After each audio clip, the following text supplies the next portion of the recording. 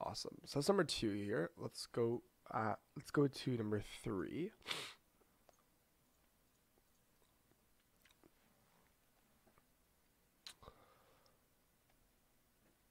So number 3 is asking us, what is the square root of 21? So what is the square root of 21? And what we can do is we can actually we know the square root kind of looks like this. This kind of looks like this sign over here, and we know it's 21 inside the square root, right? So it's asking us, what is the square root of 21? And what we could do with this question is we could try to simplify it in terms of a perfect square. So we could see if we can find whether or not this is a perfect square. Or we can basically convert it to what I call a simplified radical form. So simplified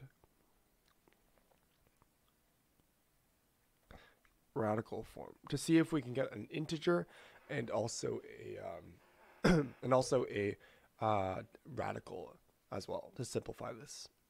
So if we look at 21 here, I know it's not an even number, but I know this here is divisible by 3.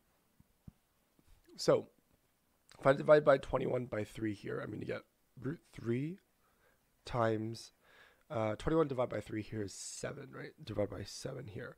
So I have root 3 times 7 here. Both of these guys, both of these guys are prime numbers, right? So that means that the most simplified form of root 21 here is simply just 21. So in this case, this isn't really there's no really prime factors here. So we basically just have to solve what root 21 here is. What we can use is, again, we can use the method ask solution for us to figure out kind of up to 2 decimal points as to how to figure figure this out in terms of decimals here. So maybe I'll show you that. I don't know if they show you here. Yeah, they didn't really show you here, but just a little recap. So if I have 21 here, I'm going to find what 2 numbers multiplied by each other would be closest to 21. In this case, it would be 4, right? 4 times 4 is closest to 16 here. 5 times 5 is 25, but it goes over than 21. So we're going to put 4 and 4 here, right? So 4 times 4 here is 16. And I'm going to have 5 here. And then I'm going to simply add 2 zeros. I'm going to add 2 zeros here. And then I'm going to multiply our quotient here, by 8, right? Or by 2 to get 8 for our second column here.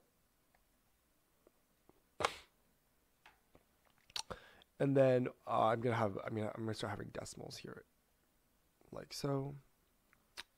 So now it's asking us, okay, I have 48 and then I have 500 here. So what I can do is I can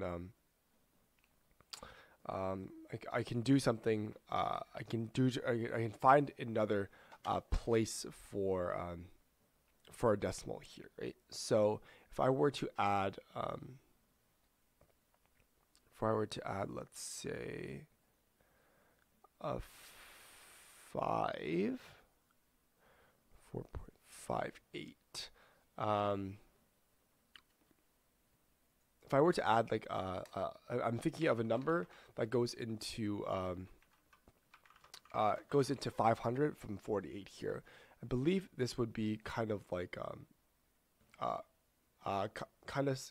it would be kind of using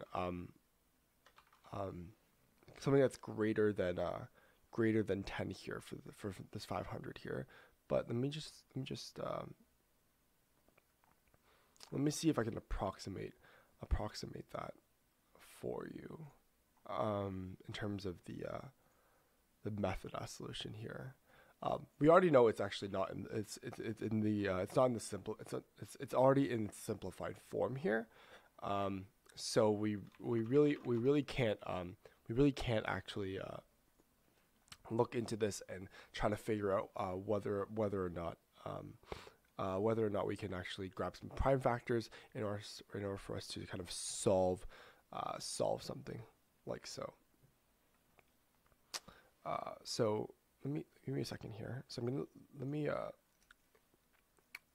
redo this question. So I'm gonna have 4 here, and then 500, right? So I'm gonna multiply this by 2. So I'm gonna get 8 here as my factor here, and then I'm thinking of a number that goes into. I'm thinking of a number squared here that can go into 500. So let's see. If I have 80, let me try 84. 84 times 4 would give me 336. What about 85 times 5? Give me 425, and 86 times 6 would give me 516. So I would have to put 5 here as my next number. And this number would be 5 here. And then 85 times 5 would be 425. Subtract those two numbers, I would get 75 here. And then I can add 2 zeros. And then again, I have now this here is a 5. So I'm going to have 85 plus 5 would make up my new guy here, which is 90.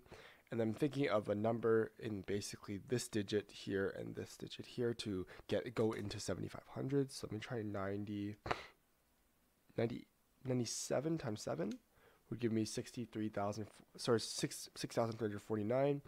And then 908 times 8 would give me 7,264, which I think would be the closest here. So I'm going to put in 8 here, 8 here. This would be 7264. Subtract those two numbers, I get 296, I believe. And this one here, again, I only really care about 2 decimal places, but this here is our answer for square root of 21, right? 4.58 here is approximately 4.58 here. And we just use the method as solution to prove that this here equals 4.58. So I'm going to say the solution here is correct because they cannot simplify a square root of 21. Can also use method as long division method to solve for to approximate the square root of 21.